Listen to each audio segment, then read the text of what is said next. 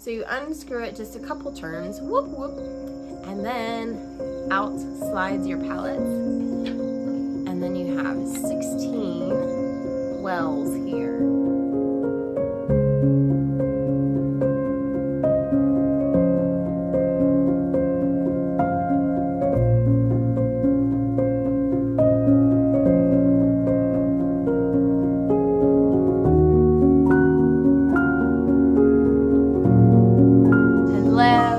This is more of a vlog style video, and I just was going to show you a little bit of what I've been finishing my new Oracle deck. And an Oracle deck, if you're not familiar with what that is really just a series of cards that an artist has worked on, and they create their own kind of world and definitions around those. And for me, this Oracle deck is really about helping you connect with your own emotions and connect with the natural world around you.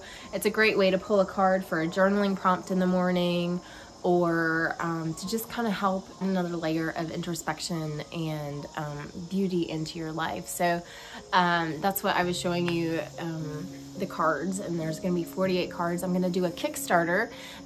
It will be later this year. I'm still working on all the final finishing touches with it, and you can go ahead and click on my Kickstarter and follow it to be notified when it goes live. So if you're interested in this deck at all, I suggest you go over there and do that, and that way whenever I do launch the Kickstarter, you can be notified. Doesn't mean that you have to support it, but it'll be another, you know, you can see what it's really like. I'm gonna do a little video for that. So, and I'm also working on some more wooden palettes.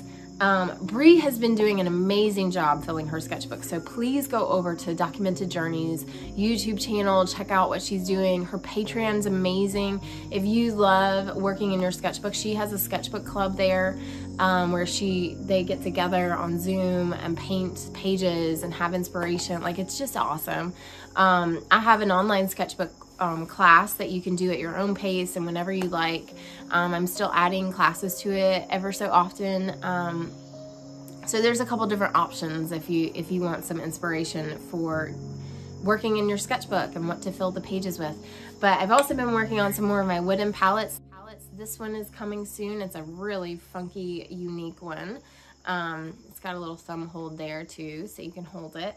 And then I've got some really beautiful walnut pieces, some different designs that I've been doing, like this one as well. It's got larger palettes and then some smaller ones, but these are still really nice large sizes, comparable to a half pan, like a plastic half pan. Definitely these are similar to like the metal full pans, but probably a little bit more with the depth of these.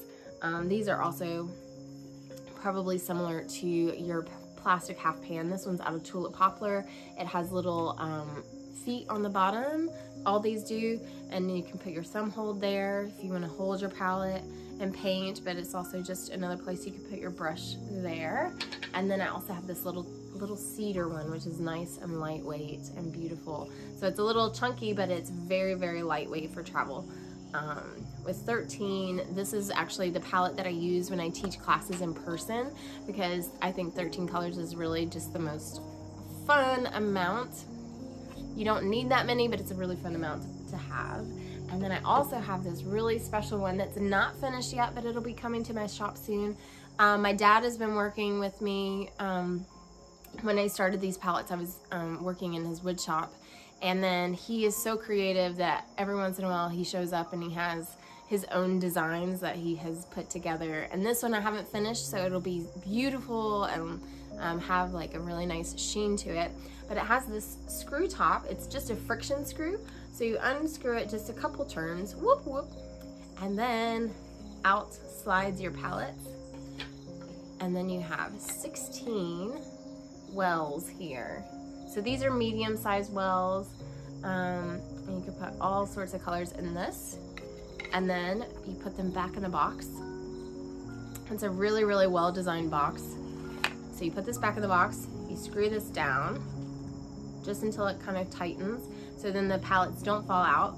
When you unscrew it, you know, sometimes with like paint, if it gets sticky and stuff in there, if they're not coming out easily, there's also a hole there, so you can put the end of your paintbrush in and help nudge that out just in case, you know, every once in a while a palette gets a little sticky. But yeah, I really love this, so I can't wait to share that soon. So that'll be coming to the shop very soon, and hopefully it'll be there by the time you see this video. Yeah, so that's all. I've just been working and painting and finishing up the last card for the deck. I've been working on them in very large scale, and then they'll shrink down to very small and nice and compact. But I hope you're doing well. Thank you so much for those of you that have been placing orders on my website. That really keeps me going, especially since all of my work mostly right now is just preparation work for what's to come. So having a little income while I'm working on that has been, y'all have no idea, I really need it, and I really appreciate it. So thank you from the bottom of my heart. Thanks for watching my video. Sorry I'm a little congested, I'm getting over being sick, but yeah, I hope you have a bright, beautiful day, and I will share a new video with you very soon. It'll be a sketchbook tour. I'm gonna finish up a sketchbook, but until then, go watch Breeze, and I'll talk to you soon. Bye.